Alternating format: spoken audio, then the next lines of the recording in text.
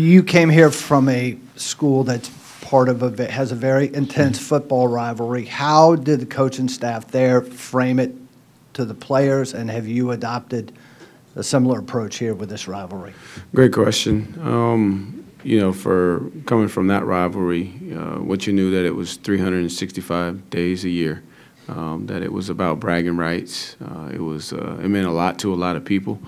And, having a chance to play in it, you experienced it as a player, but it wasn't until I got out into the professional world that I realized, okay, folks are really serious about this. They plan their entire year around the football season and then this game at the end. And I sensed that was very similar here from day one. You get all the congratulatory texts and welcome to the family. We're glad you're here. Now beat Tech.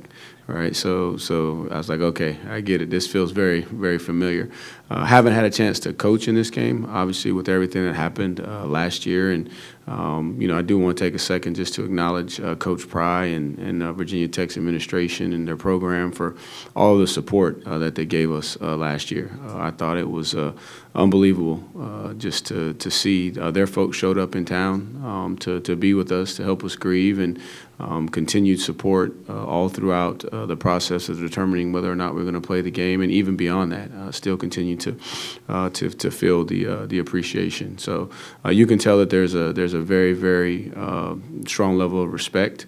But we also know that what happens those 3 hours on Saturday is going to last for the entire year. So very similar in terms of the feel and what I anticipate the game's going to be like, and then kind of the significance of the game.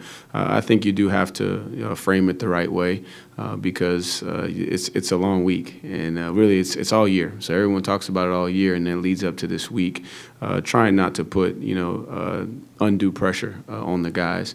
Because at the end of the day, you got to prepare the same way that you prepared for other games. So the way you frame it is this is just like any other game in terms of the preparation process, but the significance of the outcome is a little bit different. What would a win mean for you guys going into the offseason? It'd be back-to-back wins. What would it mean for you guys going forward? Just momentum going into the off season, and then understanding. One of the disappointing things is that we didn't take care of opportunities early in the season, and so what you lose is 12 to 14 more practices, which is an opportunity to continue to develop your team. So it would create great momentum into the final weeks of school, so we can attack training and then give the guys some energy while they're away over the break to continue to put in the work necessary, not necessarily to make up for what we didn't take advantage of, but not lose momentum. And I think in recruiting it helps. But just for the guys to be able to do something that hasn't been done since '03, to be able to finish the season with 2 wins would be big.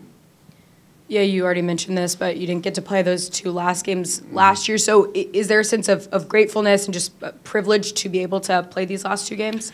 Yeah, it's a privilege to play any game, and I think that last Monday was also a vivid reminder for us just to have an appreciation for life and appreciation for opportunity to play. And so it's Thanksgiving. One of the things as a coach, and you guys know as well in your profession, you're ready to give up Thanksgiving, you're ready to give up Christmas until you retire. That's what I tell the guys. I said I'm so used to playing Thanksgiving, playing Christmas, and when I retire, then I'll get to enjoy those holidays like normal folks. But yes, definitely an appreciation for the opportunity to play, and then also too, talking about Thanksgiving, want to talk about all the folks that don't get recognized. There's going to be a lot of people that are going to give up their time this weekend here in town to prepare for the game.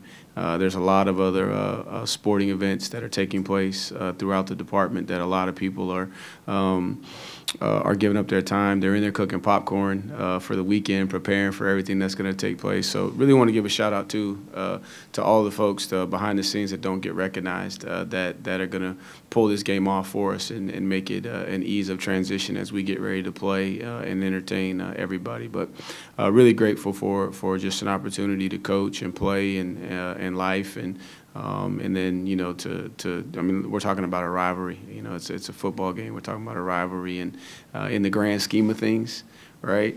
But it is a big deal, and there's a lot of folks that give up their time during this holiday season to make it possible for us and all the other sporting events that are taking place here on grounds. Yeah, this is obviously the first time you and Pry will meet. You talked about how important this would be going into the offseason, but how important would this win be in terms of this new era of the rivalry? Right, it's an opportunity for both of us. We're battling and jockeying to say, man, this is our state. He's saying that they want to own the state. We want to own the state, right? That's what happens when you have a rivalry. But I got a tremendous amount of respect for Coach Pry. Our relationship goes back to my days at South Carolina State when I was on the staff with his younger brother. So a tremendous amount of respect for his younger brother, his dad, his family. It's a football family, but it's gonna be big because it's the first time that we get to show and prove. We get to talk about, man, we want to, recruit the best players in the state. We want to, take ownership of the state, and now we get a chance to kind of settle it on the field. And I think that's, that's important for each program. But then also it's an opportunity for all of the recruits from the state of Virginia to see both teams showcased. Coach, first of all, I want to wish you and yours a happy Thanksgiving, as you and the team as well. Obviously this year's a lot of close games, some that you won, some that you lost. Is there a lot you can take from the fact that you guys were competitive all year long under all the adversity and all the circumstances you've been under, because you guys could easily be in contention for a bowl yourselves? Yeah, there's a lot of different approaches or philosophies in how you build a program, but I believe the first component is learning how to compete. And obviously you're playing to win and coaching to win every single game. But the first thing you got to learn how to do is compete. You got to learn how to compete for 4 quarters. You got to learn how to compete day in and day out. Like kind of the fabric of what we're trying to create DNA-wise with the program. Not a big moral victory guy because I want to win. But when you step back and you look at it and you put it in context, and all that this staff and these players have had to persevere through is just it's really been eye-opening to me, inspiring to me to watch them come to work every single day. Even though when you're working and working and working and you come up short, you're close, but you don't get the reward that you ultimately were after, but you find a way to come back the next day and do it again. Just tells you the type of individuals that we have in this program, and I believe that the next step is after you learn how to compete, you learn how to win. And I think in some of those close games, we didn't make the plays that we needed to make. And that's that next step in saying, okay, we're not going to wait on somebody else not to make a play. We're going to have the confidence and the belief that we're going to be the ones that are going to make the play to win the game. So we're making the progress. You'd like for it to happen faster. There's no question in terms of the results. But really, really proud of this group of individuals, staff and players, for their resilience amidst just the normal adversity that comes with the football season, and then the things that were tacked on as a result of what happened at the end of last year.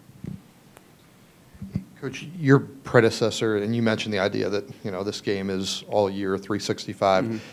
Your predecessor sort of talked about it 365. It was in the spring. It was in the preseason.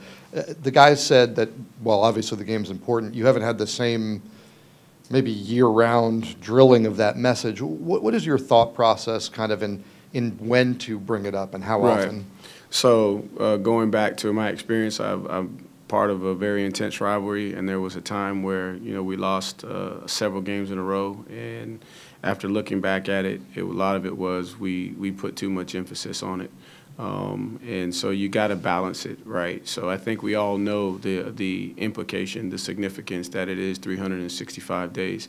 However, you have to work towards each opponent as you play those opponents. And for me, the approach that I'm trying to get everybody to understand is that every game, right, is the most important game of the season. And then when you get to this game, now here's a significance around this game, right? Because every game is going to have a different level of significance. Like you look at JMU. JMU is a really, really important game. We lose by 1 point. We win that game. It's a now we know the importance of that game, but the significance was different because it was the first game of the season back in Scott Stadium, the tribute to the guys. So each game is going to have a different type of significance, but they're all important, and they all are the most important games. So that's been my approach, and trying not to put too much pressure on the guys, and understand that what it takes to win this game is what it takes to win every game. It's a certain level of focus, trust for the preparation process, respect for the process, and not just, trying to find that external motivation associated with the significance around the game. Because when we kick it off, everybody's going to be excited, but 11 guys got to go on the field and they got to do their job. Now they got to be passionate, they got to be energetic, but they also got to be focused. And I want to make sure that we have that right balance. Some improvement is, players getting better the more snaps they play. Mm-hmm. And then some things are coaches adjusting. You guys were pretty bad in short yardage early in the year. You had the open date. You guys put together the package with Brosterhouse.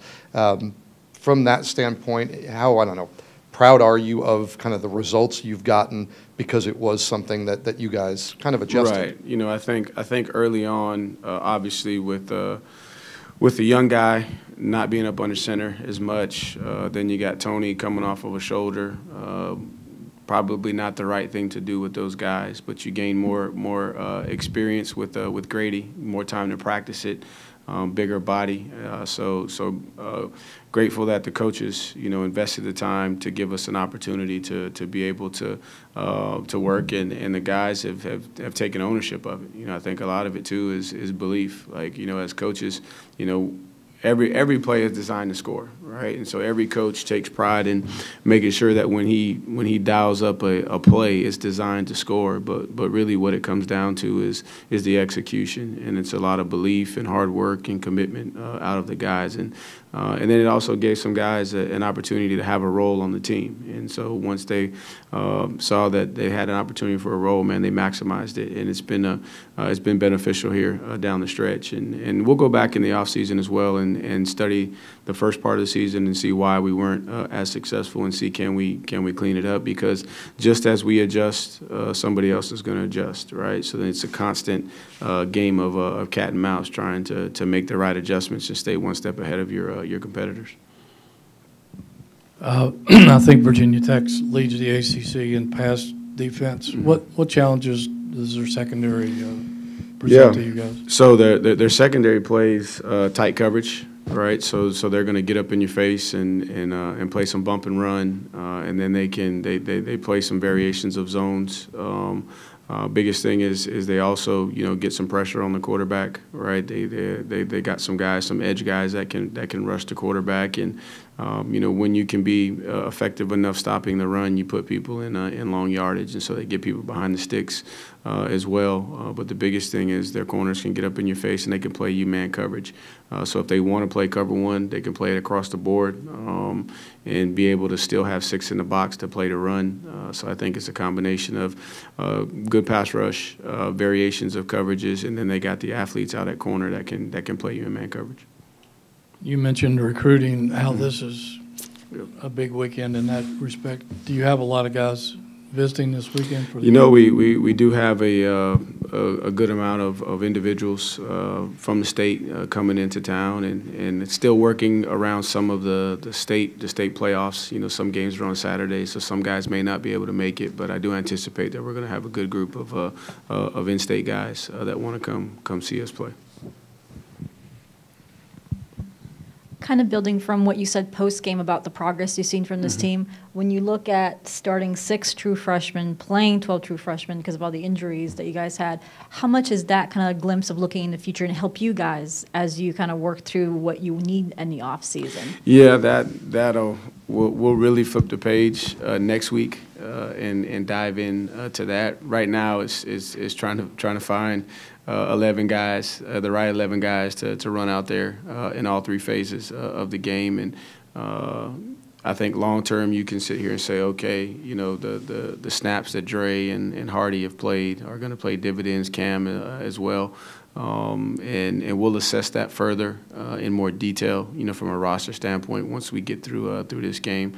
I think it's a function of kind of the direction we want to go in recruiting, and then also, we have been hit, by some injury bugs that have forced some of those guys to play. But I'm definitely excited about the future. I'm happy with the progress that the young guys have made, and we need them to play big this week, and hopefully they don't play like freshmen. They play like the experience that they've been able to gain thus far this season. I don't know if he's as elusive as some of the running quarterbacks you faced, but Drones is a big, strong guy. Have you seen anyone quite like him, as a runner at quarterback in your 2 years here? I would say he's very comparable to Riley, at Duke. A big, strong guy that can run, that has deceptive speed. Not as quick as how do you say? Is it Castellanos? Castellanos. I don't want to say it wrong. Up at BC, he's a little bit more elusive, but like you said, Drones is 230, and when he puts his foot in the ground, man, he's going north and south. So. Got to be prepared for that. And 33 is the running backs. He doesn't probably get talked about as much, but I tell you what, I don't know if I've seen one in the last 2 years that has better contact balance than him. If you watch him, I mean, you teach your guys to go low. You don't want to tackle a back up high. You want to get down on his legs, and he runs through a lot of hits on his legs and keeps his balance. So we're going to have to do a great job defensively this week in defending both the quarterback run and the direct running back runs as well. I'm not sure the timing of this, but submitting medical waivers, that's something that you're already in process, like, say, Antonio Clary or possibly Cam Butler? That's Some of those things we've already been working on, and now it's at the timing of the NCAA to give us a response. And so definitely there's a couple guys that have expressed interest, and we've already, turned in paperwork to see can we can we take advantage of a year? Clary is a different situation than Cam Butler. Cam Butler's at the end of his he's exhausted all of his eligibility, so that would be a different decision than Clary. In that Clary, in essence, does have an additional year that he can take advantage of. Josh Ahern has played through some pain throughout the second half of the season. What's it meant to you that he's tried to kind of tough it out and give you some depth there at linebacker behind Cam and James? One of the toughest kids I've ever been around, he's probably gonna get mad at me for sharing this, but I'm gonna share it anyway. Underneath his cast, he had like inch and a half long pins, stuck into the bone. And so every time he did anything with that hand and had any kind of contact, it was digging in. And when they went in to take him out, the pins were bent. So that just goes to show you just how much pain he was playing through. Never complained. You basically had to take his helmet to keep him out. It just goes to show you how much he loves his teammates, how much he loves this program. And I've used him as an example on many occasions of the sacrifice that it takes as a football player. And hopefully that creates inspiration for his teammates that, man, he's putting it on the line. And, we talk about in football, you're going to play hurt, never going to ask you to play injured. Playing injured means medically they tell you that you cannot go. But there's going to be times where you got to play through some pain, and he's played through a lot of pain. So he's got a very, very high pain tolerance and threshold. But I can imagine what it's like when he goes home. Like he's probably not showing it in front of us, but, man, he's hurting. So I'm extremely grateful. And he went through an off-season surgery, to come back and play with his teammates. So those are the things that don't get talked about, that a lot of people don't see. But as a coach, you have a tremendous amount of appreciation because he's one of many on this football team that is playing through injury, playing through pain because they love their teammates and they want to see this program do well. They want to be part of laying the foundation. And so I'm extremely grateful for Ahern. Coach Rudd is so impressed he has the pins. Pins, yeah. But if you know Rudd, like you would know that Rudd would like something like that.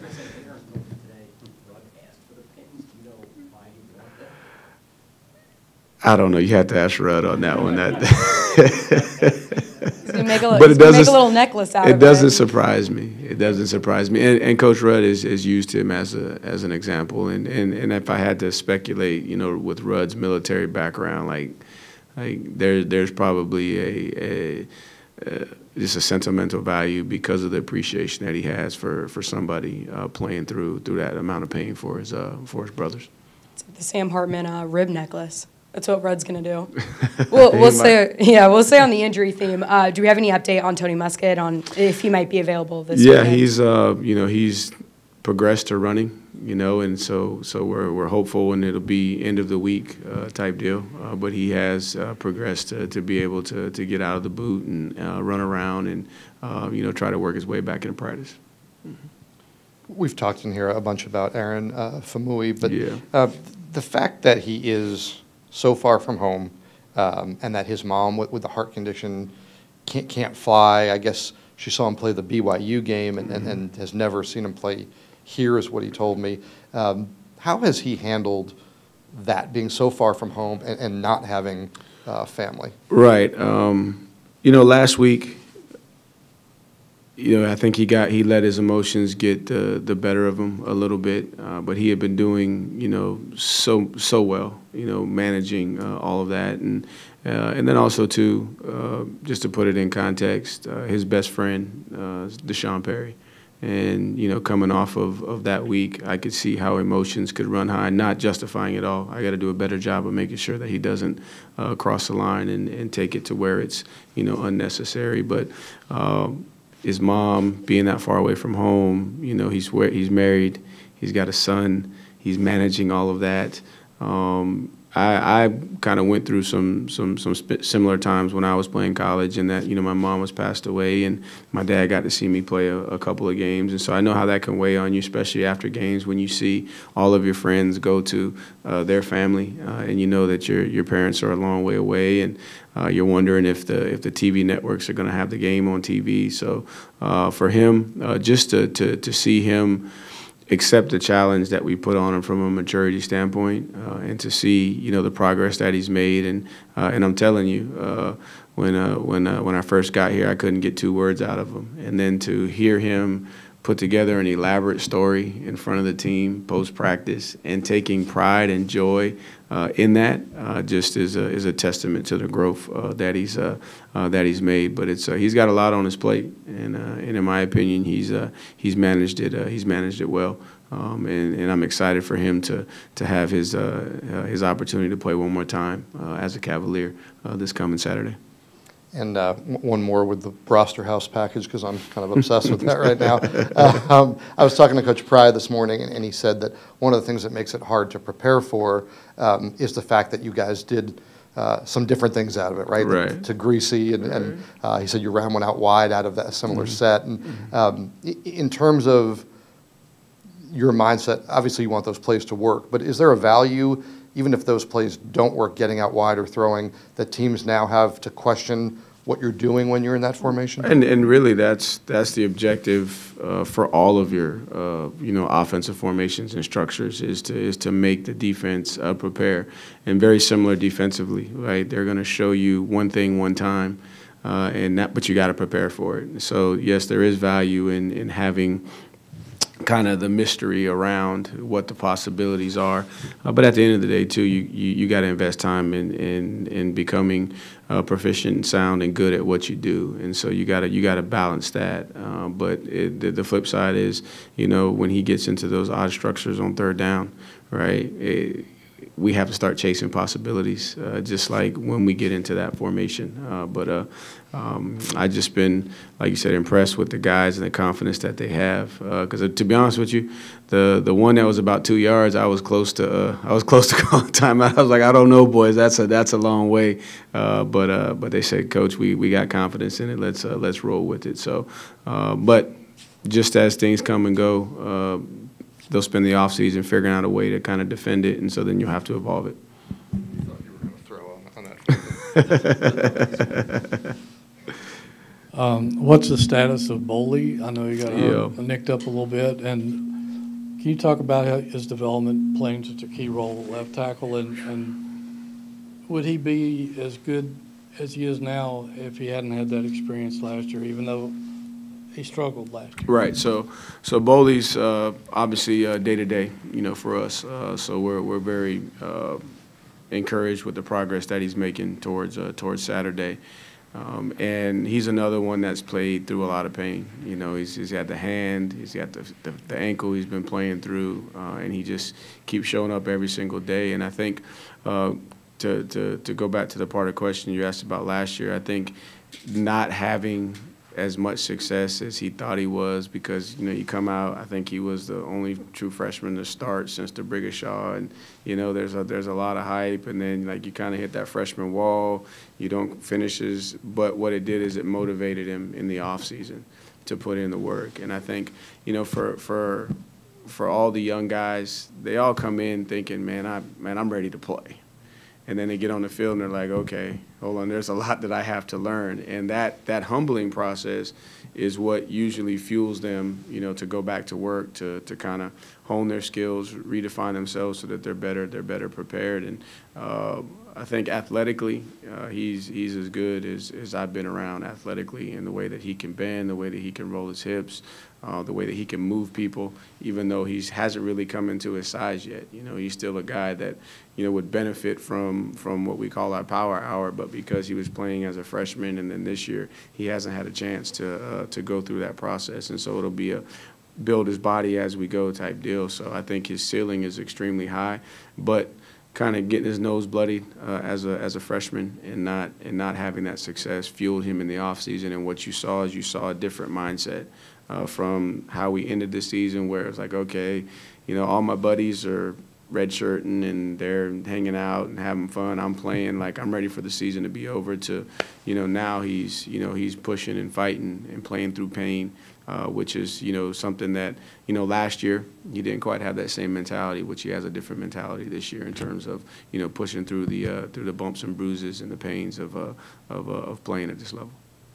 Saturday will also be senior day. Yep. A lot of these guys, like Mike, it's their time to walk for their last time. What have they kind of brought? What have they meant to the program? Oh, you start with Mike Hollins. I mean, can't really describe it. To be honest with you, I think he's one of those transformational type individuals that will look back years from now and be like, wow, man, we were around somebody that's truly special. I would anticipate when we do our votes for captain, he'll be a team captain and probably get all the votes, just because this time last year, where was he, right, to now where he is this year. And I don't think any of us really can appreciate or put into context mentally what he had to do to be able to play football again. And I know what I've seen from my perspective in some of the days where, he's been challenged, but to be where he is, to play in the game last week, just put that in context, for him to play in that game last week and to not only play but play well, to play hard, to play focused and not be distracted and not be thinking, just the mental toughness that he has and he possesses. That's what, I'm so grateful for, because it now – again, gets woven into the DNA of the program, right? And so guys get to see that every single day. And then, the other guys that are seniors that are not going to get talked about, you got guys like Nate Morris and Braden Sheffer and all these guys behind the scenes that really kind of make things go. And it's been awesome to be around those guys and to see them, buy into what we're doing, right? They didn't have to, right? But they chose to buy into to the program that we're building. And so I'll always, be grateful for these guys. And, last year we didn't get to have a senior day. Those seniors didn't. Now we made one up and we did one in the indoor and we had our own senior day, but those seniors didn't have an opportunity to get recognized in front of their fans. So it's going to be an awesome day to see all those guys have their moment to walk out and be celebrated with their families. But this team right here, and I've told the staff, man, we'll remember this football team for the rest of our lives, and we'll remember a lot about it just because of the impact that this group of young people has made on our staff. We're going to have a last question from Jeff because I've got Coach on a radio interview in about 12 minutes. Will you celebrate, excuse me, Thanksgiving together as a team on Thursday, or do you break up into position groups? So what we'll do is tomorrow night we'll have our team Thanksgiving dinner. So we'll practice. There's no classes tomorrow, so we'll practice a little bit later. I think we have we might be 11 o'clock, start our meetings, and we're off the field at about 2:30. And then from 6 to 8, we'll have a big Thanksgiving dinner with all of our families, all of the players. We'll get together, which is, we normally do a family dinner on Wednesday nights anyway, but this will be more of a formal Thanksgiving type dinner with everybody there at the same time eating. And then we'll practice our typical time on Thursday morning, and then I give them the afternoon off. And they got about a 2-hour radius if they want to go home. You know, we got some kids in Northern Virginia. We got some kids from Richmond. If they want to go home, they can go home and eat with their families. They do have to let us know where they're going, and then just keeping track of the guys that may live outside that radius. If they don't have a teammate to go home with, then we'll make sure that they have somewhere to eat with somebody on the staff. So nobody will be on their own for Thanksgiving, but I do just believe in giving those guys that are close. And then also, too, you got a lot of families that have come into town. So a lot of our players' families are in town for the weekend. It's an opportunity for them to experience Thanksgiving together, and then we'll get back together on Friday morning and finish up our preparation. Nobody asked you, favorite Thanksgiving side? Oh man, so I actually had some collard greens shipped in from South Carolina. So I got some homemade collard greens coming in, and then man. Whew, I'm ready. It's good enough. Good enough. Like sweet potato pie or pumpkin pie? Oh, that's a tough question. I'm not a big pie guy, right? But in my household, it was always sweet potato pie. Yeah. You can.